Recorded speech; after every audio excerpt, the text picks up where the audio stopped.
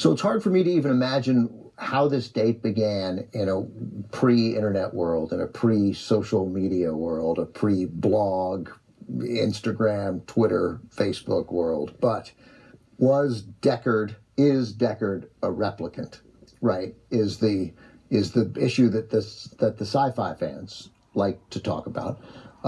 Ridley Scott says yes. I mean, she's really on the record as yes. Ford played him as human and thinks he is human, and I love that they have competing opinions about it. Which puts it back. They argued about everything on this movie. They did, yeah. Well, this is the thing, Ben. When you write speculative fiction, people get to speculate. Yeah, that's the purpose of it, right? So, yeah, I mean, I'm sure there are people watching right now when you say, so Deckard is a replicant, right? They're like, what? Yeah. What movie are you talking about? No, by the way, the first time that got mentioned to me, I'm not a science fiction, I'm not a fanboy, and I don't say that pejoratively. No, I think I did say it pejoratively. You did. It's okay. I heard it. Let's be honest, right? I heard it. I can't wait to see the emails. But I do love that idea, right? And he wouldn't be a Series 6 or something, so he'd have a longer lifespan.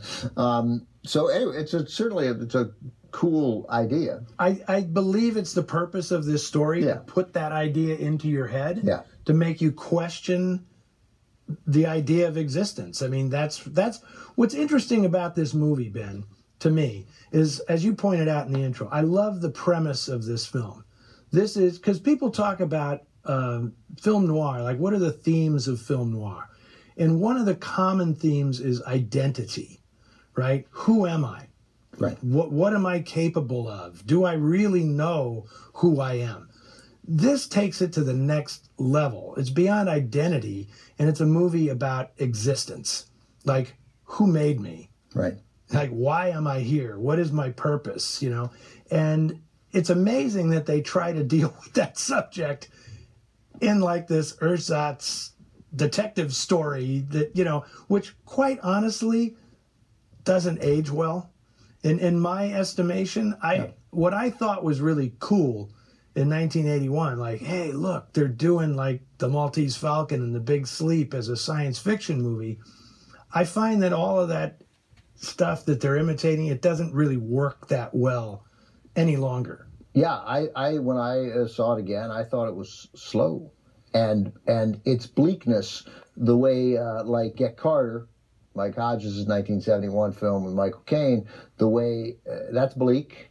Friends Eddie Coyle is bleak, but that adds to it. Here, I wanted someone to, I mean, is this future Los Angeles? First of all, it's unrealistic because it's always raining, right? It's always raining. Right, yeah. Well, there must be something about global warming. It must be some kind of...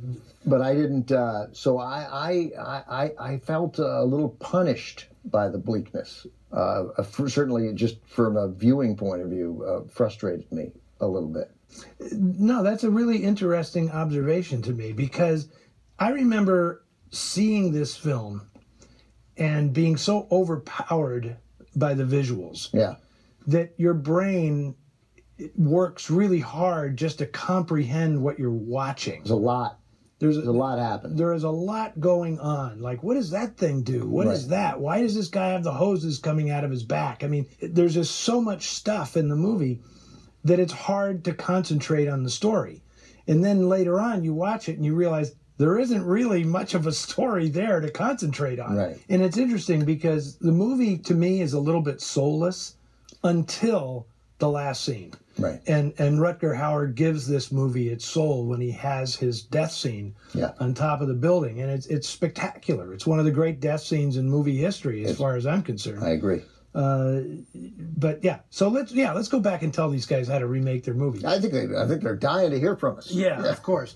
This is a thing that happens with movies that are hugely influential, is that they inspire so many other movies that 20 years later, when you go back and watch them, you say, because you've seen it all imitated. That's right. It's totally films, it's totally unfair. I mean, it is. And do you watch any of Westworld, which, by the way, you can get on HBO Max? So I mean, that's first of all, the movie was great. The '74 film was great, but Westworld does a great job of exploring the consciousness of the robots. And again, I get it that Westworld comes from Westworld, but it feels to me, massively influenced by Blade Runner. Yeah, I agree. But Ben, we are going to leave Los Angeles in 2019 behind because we have a date